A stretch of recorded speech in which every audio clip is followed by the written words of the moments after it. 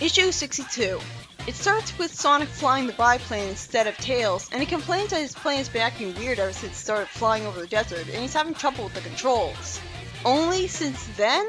Flashback to last issue where it got blasted by Ixisnogus, but then just flew around just fine after a nosedive, and yet now it's having issues? And Sonic attributing the issue to something other than Ixis?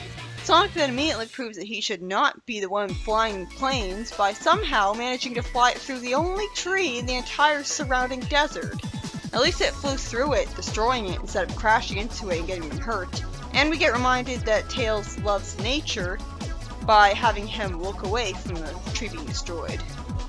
Some tanks come up to Sonic and Tails, and a menacing-looking cyborg-eyed guy who looks like Bugs Bunny tells Sonic that he has to come with him in a hurry because they don't have much time.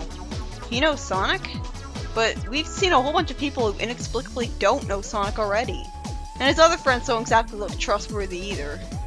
Then we get shown the Devil's Gulag and are given an additional explanation for why it's called that, because of the ring of volcanoes nearby that superheat the surrounding waters, giving an explanation for why it's a boiling ocean.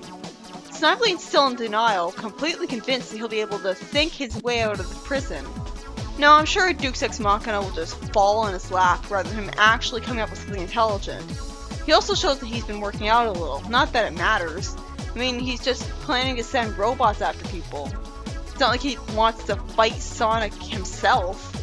As Drago the traitor laughs at him, we see a conversation between Sonic and Jack by some text bubbles connected to tanks. And good, it turns out we were supposed to not know who the rabbit guy was. And he finally lampshades how stupid it is that anyone on Mobius would not know Sonic the Hedgehog. He says that Robotnik's sub-bosses used to run the show here, wherever here is. They can't really get to invest in this place until I know that. But once Sonic beat Robotnik, Sandblasters were inspired to make the same move, and it worked, cheating Sonic out of a victory for himself, although it does belong more to the Sandblasters who actually suffered here. And I really don't like his right eye. There's no eyeball in there, just wear a patch. Was this design choice really necessary? Then someone warns Jack and Sonic that they've got trouble up ahead, just because they have Robians in front of them. Sonic surprises me by keeping his cool when Jack makes a racist remark that no Robian ever is friendly, as all he says is, as a matter of fact, yeah. You'd think he'd be boiling from hearing that. Problem is, these Robians have a creepy glow to their eyes and are standing menacingly and are all one gray color, meaning that they're not good guys. Guess they're still without free will. Sonic and Tails get blasted at, and it turns out the enemies are trying to change their route with their Opti-bursts. Just call them lasers. While Sonic attacks the Robians with a sand tornado being aerokinetic and all, Tails says to Jack that he thinks that these particular Robians aren't acting like they're under anyone's control, even though he acknowledges that they seem mindless. What? If they're not acting like they're anyone's control, but they're evil. After they all come back to the Sandblasters' home, which is a city that looks just purple and monochrome, with what I'm guessing is a yellow force field above it, we cut to outer space, where a satellite says that it's back online and starting to locate a target, followed by a person we can't see pressing a button. I guess that person is who the satellite's talking to. I'm confused that Sonic is stunned instead of smiling at seeing a giant statue of himself. Wouldn't someone who's got confident as one of his defining character traits, and was incredibly egotistical in the early issues, in fact, wouldn't he be ecstatic at seeing himself be worshipped by a whole city of fanboys from him? Instead he's acting like someone who isn't confident, who doesn't think they're worthy of that kind of celebration.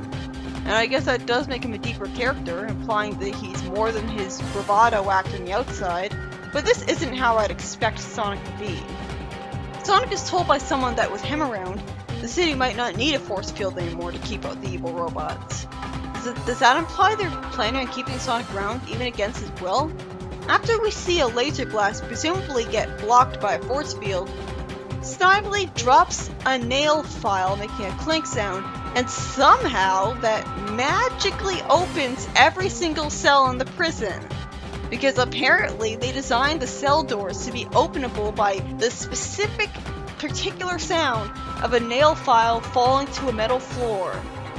I was expecting a Deus Ex Machina to free Snively, but I guess my standards were too damn high. I was expecting it to be Ixisnogus, either intentional on his part, or he destroys the prison by accident. and was only really thinking of Snively being freed. Also, I'd like to point out that all the havoc that will probably be caused by these criminals all escaping their cells would have never happened if people had just been smart enough to execute them instead of wasting money and resources on keeping complete monsters alive. I mean, this isn't real life. It's not like any of them could possibly be redeemed. So what's the point? Is it really... What's the point of putting the prison in the exact location it is then, if all an escaping prisoner has to do is steal an airship and fly away?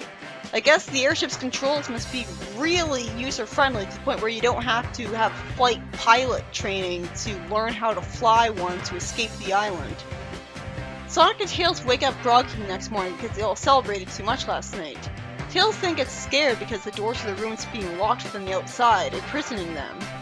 That's pretty unsubtle of them. I mean, they could at least lock the door to the building as a whole. They don't have to... Well, I guess that would inconvenience a lot more than just Sonic and Tails. Since Tails unfortunately escapes really effortlessly because the writers remember that he can fly, and when Jack tells him that he's going to fix the biplane by cleaning it of sand and then steal it for a few weeks, Sonic shows that he's the carefree foil to Tails is worrying by not caring about staying in the city for that long. He doesn't seem to realize the amount of damage Ixis could cause while he's staying at the city. From how far away can Ixis be tracked? If there's a limit to it, then what if waiting for too long will make it hard to find him? Unfortunately, the story ends right then and there, even though it feels like it's right in the middle of the story. The next story starts with Jeffrey finding an intruder in his armored cubicle, and his confident attitude is shaken when a bomb blows up right next to him.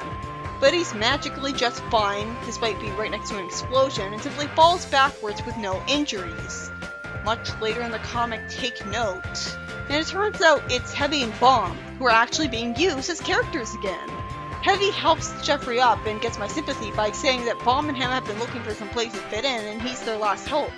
Well, that was a bad first impression on him. Heavy says that as a cybernetic drone, he can tap into any database, and Robotnik did his best to keep tabs on him. Wait, any database? I call bullshit. Then the comic impresses me by caring enough to give an actual explanation to why Bomb doesn't kill himself every time he explodes. He transfers his AI into another shell ready to go when he blows. It reminds me of the whole backup unit for every robot plot point in Futurama. So it's pretty easy for me to believe that that's the case. So Jeffrey, despite his primary flaw being irrational paranoia, immediately agrees to hire these robots who made a bad first impression on him, proving that he's a better person than Hamlin, who still holds a grudge against him for jumping him at first sight. It is pretty weird that he's a lot more suspicious of Robians like Uncle Chuck than Heavy and Bomb, though. So he trusts literal robots of Eggman more than Robians. Jeffrey then goes on a long explanation to his group of elites about everything but what the device in his hand from last issue is, stating the obvious for a while before saying that it has an automatic targeting cytoscope and can serve as a laser blaster despite not looking like it at all. Thing is, he describes the laser as delivering the impact of a brick hitting a plate glass window. That sounds like a huge understatement considering what he's showing here. Wombat Stu, the Australian kid, says that he's never seen freedom fighters use weapons like that. But your group used bomberangs. But lasers are too much for them? Jeffrey tries to talk as if Secret Service agents are better than freedom fighters just because they have these laser shooters. One, it was freedom fighters who took down Eggman, and freedom fighters who took down Crockpot, Bunyip aside. And second, Rotor's shown plenty of laser shooting devices. Do you think Jeffrey would know about them? Oh, but I guess he's talking about this particular laser shooter, because it's so much better than all of the other laser shooting devices, including the giant one Rotor had. Jeffrey reminds his friends of the obvious, that Secret Service agents are supposed to protect the monarchy and the government from all enemy forces, internal and external. He should have said, the monarchy and the government in general, because the monarchy is part of the government. So that sentence was redundant. Also, how is that not already the freedom fighters' job? What exactly makes these guys different, other than them not having people with special powers like Sonic, Tails, and Bunny? After Jeffrey shows how cynical he is, which makes sense of a paranoid spy, he tells his friends that they need to train in every method of armed and unarmed combat. That's gonna take a while. Can't you just give them ray guns? Well, I guess if he has to be sure. He then says that he'll start with Hershey. Maybe because he has a crush on her and wants her to be better capable of protecting herself. Or maybe because she's a girl and needs training more. Hershey then gets put underwater for some reason as part of her training. Her first mission, mind you. I like how Hershey is scared of water like a cat is expected to be.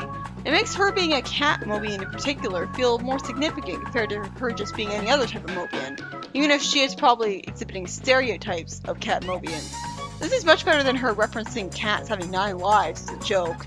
At least I think it's a joke, and she doesn't literally have 9 lives, because this actually makes sense. Hydrophobia is a pretty common phobia, although Sonic should have that, not her.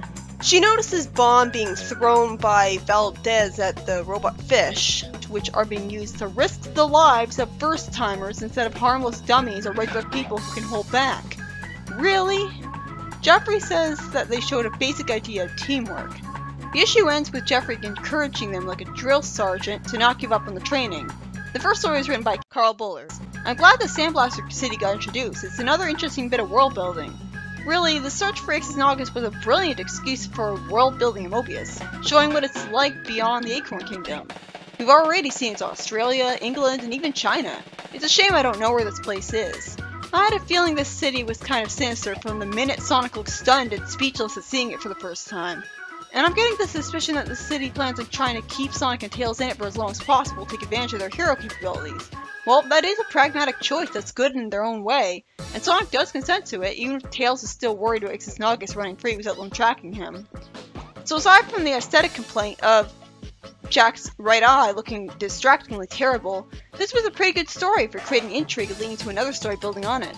The real problem with the story is how absolutely bullshit and lazy Snively's escape was. All that build-up, and he drops a nail file? Really? Is that the best they could come up with? Not Ix's crashing into the prison or destroying it just to cause trouble? Even I could have come up with something better than that. Shawshank Redemption, this ain't. This is just insulting. And Snively does show embarrassment at how even he doesn't really know how easy the escape was when he's told to brag about it.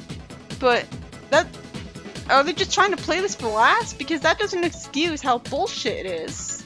And the second story about Ken Penders was so short with so little happening in it. It had Jeffrey getting his group of elites for the Secret Service together. And while I love how Heavy and Bomb are finally going to be made proper use of when they kind of disappeared after Knuckles' Chaotic special, and how nice it was of Jeffrey to forgive Bomb for the bad first impression, what kind of first-timer training's this? They put them underwater to fight a robot fish without any sort of combat training or weapons? If it weren't for Bomb, they would have been killed! And I still don't see how Hershey and Wombat Sue actually belong here. They're normal people with no special powers and no skills whatsoever to offer.